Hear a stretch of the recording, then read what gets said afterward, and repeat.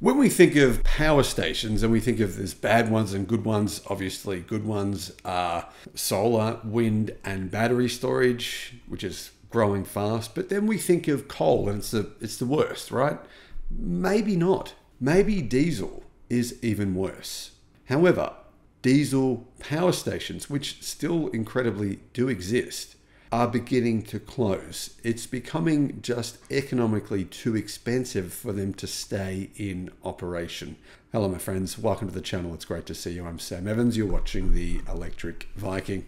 Diesel power stations here in Australia are closing as big batteries and solar is taking over. Renewable Economy has just reported that South Australia's remarkable transition to renewable energy, it's really the only state, large city in the world, which runs on pretty much solar, a little bit of wind, but primarily solar and batteries. It has happened before. There's plenty of other countries worldwide that use lots of renewables or 100% renewables, African countries, even other places.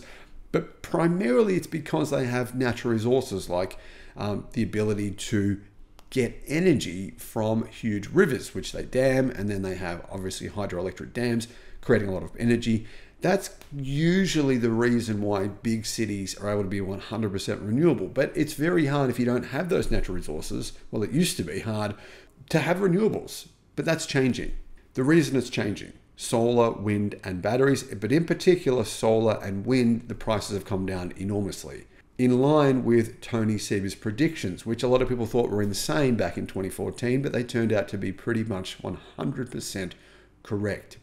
Now, Engie have revealed this week they will close 2 diesel power plants in Adelaide about, I believe, 4 or 5 years ahead of schedule. And the reason, they're just not economically viable anymore in comparison to solar, wind and battery storage, which have basically kicked them out of the market. The French electricity giant said that it will close the 75 megawatt Port Lincoln diesel power plant and the 63 megawatt Snuggery plant in July this year. That's actually technically 4 years ahead of when they thought they would have to close them, but they're just so economically unviable that it doesn't make sense anymore. And keep in mind, one of the key reasons for them being economically unviable is actually Elon Musk. Now, I know that a lot of people don't like Elon Musk, but the truth is that he did push South Australia to go towards the renewable energy solution. Originally, South Australia was one of the worst places in the world. They're having blackouts. Their grid would often fail. You get people coming home, it's very, very hot there. Get people coming home in about 4, 5, 6 p.m. Everyone tries to turn their air conditioners on and the grid would just black out and there'd be no power across the whole state. Well, basically Tesla, Elon Musk tweeted that he would be able to help them solve this problem by installing a battery within 100 days. And he said that if Tesla couldn't install a battery within 100 days, that it would be free, 100% free.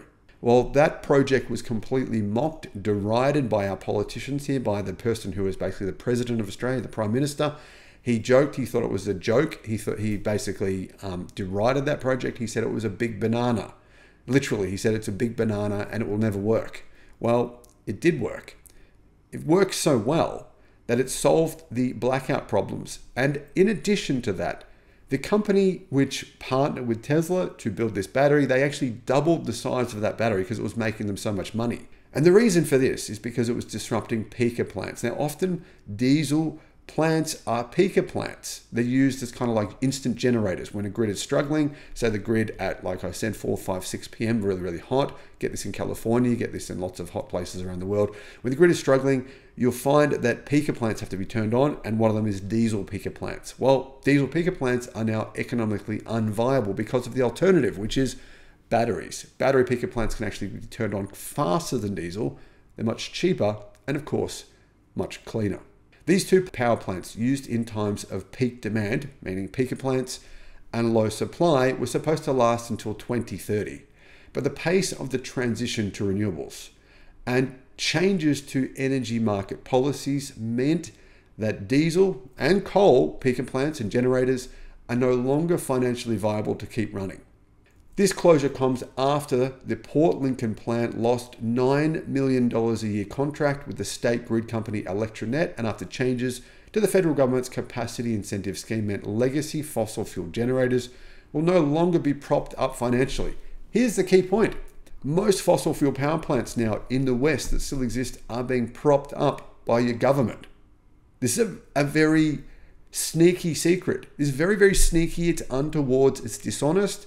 But the truth is here, most Western countries still have peaker plants that are using fossil fuels. And guess what? They are not making a profit. They're not making profits anymore because there's too many renewables coming into the grid. So they're losing money. So the reality is here that if you have a peaker plant in your country, very good chance your government is sponsoring that peaker plant, sponsoring that coal power plant, that diesel power plant, whatever it may be.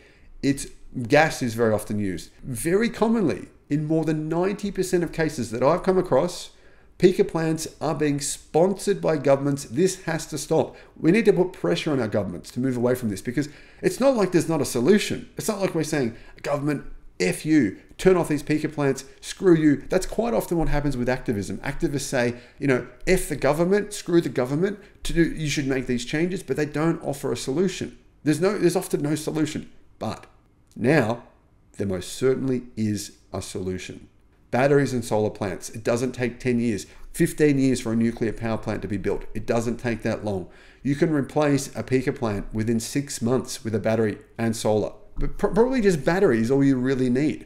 You can replace them incredibly, even less than 6 months' time in some cases. Like I said, if Tesla did it in 100 days, that was what? I think it was nearly 10 years ago that they did that. Imagine how fast it can be done now. There is alternatives. There's no reason for Western governments to continue to prop up these fossil peaker plants. It only helps, who does it help? No one. It helps no one except for people that are getting some sort of incentives from this. Maybe there's some sort of backhand payments. Maybe there's some sort of interest in terms of lobbying from fossil fuel companies. It has to end. I think we need a campaign for this because there is an alternative. We're not campaigning for something and saying, oh, wow, we're complaining and there's no solution. There most certainly is a solution. Thank you for watching. Bye-bye.